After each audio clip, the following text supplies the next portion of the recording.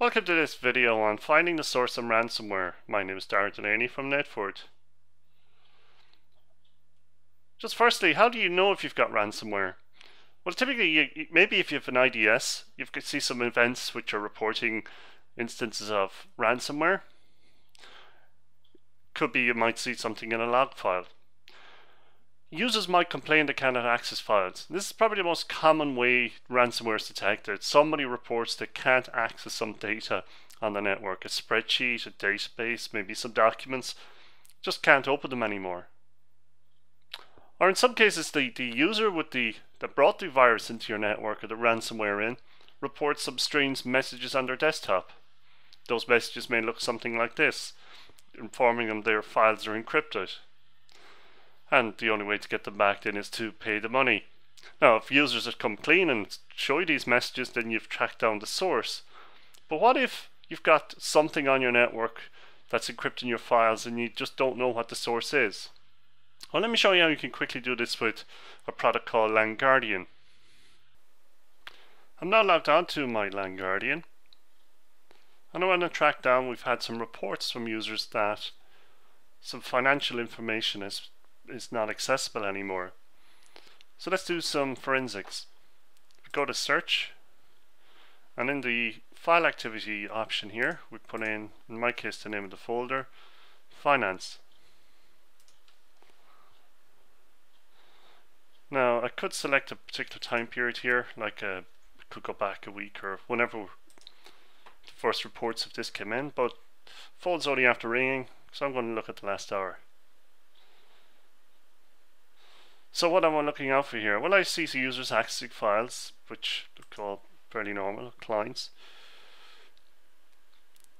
But I'm starting to see unusual activity here. So I've got a budget forecast document, and it's been renamed to some strange temporary file .docx, and it seems to have happened in a few instances. What's also significant is that all of these are coming from a single machine here, Win7 Trevor. Now with Active Directory integration, I can actually find what username this is. I just click this button here, view the report with usernames, and I can get what users logged on. But I've got enough here to go on because I know this is a contractor that's just come into the network. They've obviously have malware on their system, ransomware, and is starting to encrypt files on the file server. Next thing I want to do is I want to figure out exactly when this happened, because I may be able to go back to tape and get these files. So it does confirm a rename here, so some strange activity. And I've got the exact time and date here. So I know I need to restore just prior to this date. Before I do any of that, I'm going to go get this machine and I'm going to get it taken off the network. So I can cut the username as well and contain the issue before it starts to encrypt even more data. If you've got something to go on, like maybe if you do some research, you've got the name of temporary files or something, again you can go to the file activity search. That one seemed to have L, lots of A's. Seems to be the name of the temporary files. So I just typed it in wrong there. And there we go. And again we can see this particular client. And we can see the renaming going on here. It looks like it puts it into some sort of an encrypted zip file. All of this information is gathered through deep packet inspection. So to set this up on your network, you just need to download the software, connect it, install it, and connect up to a span or mirror port. You can also deploy it as a virtual machine. You don't need to install agents on any of the clients. You don't need to enable auditing on your file servers. All of this information is gathered directly from network traffic. So it's a really quick and easy way, and it's not inline, so you're not going to have something else trying to slow down your network. So I just want to talk very briefly about, well, okay, this has happened, so we got to go and some tasks to get our data back. But how could this happen? How did this get into the network? The most common way ransomware gets into a network is when users receive a strange email. They click on some links. Now, when I say strange, it may not appear strange to the user. Some of these emails are very well designed, This, for example, is one here. It looks like it comes from the county courthouse.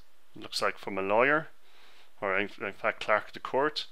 It's got a link to view the court notice. It looks very official, but as soon as the user clicks on that, they run the risk of having malware or ransomware installed on their system.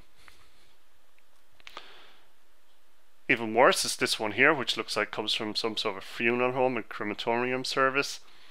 Again, there's a link. It just, entices the person to click it, and as soon as you do, you're in trouble. An even worse one is where somebody was using the Ebola crisis to, in a way, frighten people. Instead of a link, what they've done here is they've actually put some attachments in. But as soon as you start clicking on these, double-clicking, opening these files, you're going to have some malware, possible ransomware installed on your system. Final one here, of course, one that makes us all sit up if we get something from Taxman, in this case the Inland Revenue Services. It's got a link there. The link looks a bit odd when you hover over it, but if you do click on that, then you're in trouble. So these are not the old-fashioned emails like from a print somewhere offering you millions and millions of pounds. They look very legitimate.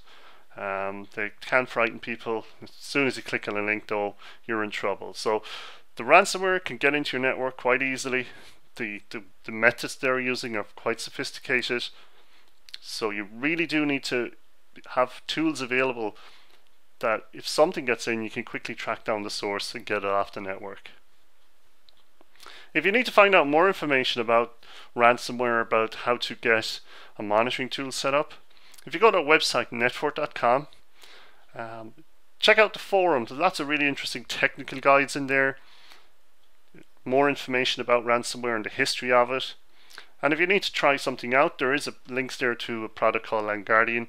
Download it and try it out yourself.